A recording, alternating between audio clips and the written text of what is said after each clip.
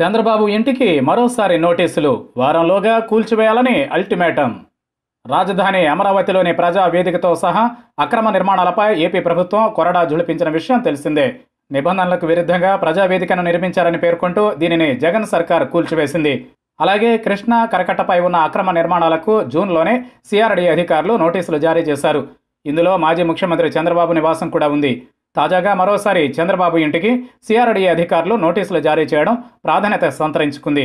నోటీసులు జారీ చేసిన అధికారులు వారంలోగా అక్రమ కట్టడాలను తొలగించాలని పేర్కొనడం విశేషం.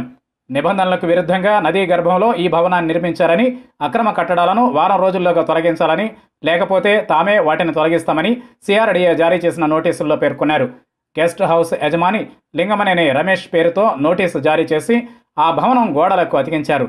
కృష్ణా నది గరిష్ట వరద నీటి మట్టం లోపల భవనాన్ని 1.318 ఎకరాల విస్తీర్ణంలో నిర్మించారని, ground floor, first floor, swimming pool, dressing room తదితర నిర్మాణాలన్నింటినీ నియమ నిబంధనలను అతిక్రమించి చేపట్టారని అందులో వివరించారు. అనుమతులు లేని అక్రమ నిర్మాణాలను ఎందుకు తొలగించకూడదో చెప్పాలని గతంలోనే తాము షోకాజ్ నోటీస్ జారీ చేశామని CRDA తెలిపింది. తగిన అనుమతులు ఉన్నాయని, వీటికి సంబంధించిన పత్రాలను సమర్పిస్తామని చెప్పి నిర్దేశిత గడువులోగా అందజేయలేదని పేర్కొంది. CRDA కమిషనర్కు వీరిచ్చిన వివరణ సంతృప్తికరంగా లేదని, అందుకే ఈ అక్రమ నిర్మాణాలను వారం రోజుల్లోగా తొలగించాలని, లేకపోతే మేమే వాటిని తొలగిస్తామని అల్టిమేటం జారీ చేశారు. 2014 ఎన్నికల్లో విజయం సాధించి ప్రభుత్వాన్ని ఏర్పాటు చేసిన చంద్రబాబు కృష్ణా కరకట్టపై ఉన్న లింగమనేని రమేష్ గెస్ట్ హౌస్ను తన నివాసంగా మార్చుకున్నారు. Z+ కేటగిరీ భద్రతకు అనుకూలంగా మార్పులు చేర్పులు చేపట్టారు.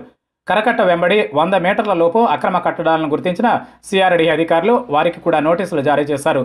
ఇందులో మంతెన సత్యనారాయణరాజు ఆశ్రమం, గోకరాజు గంగరాజు గెస్ట్ హౌస్ తదితర కట్టడాలు ఉన్నాయి.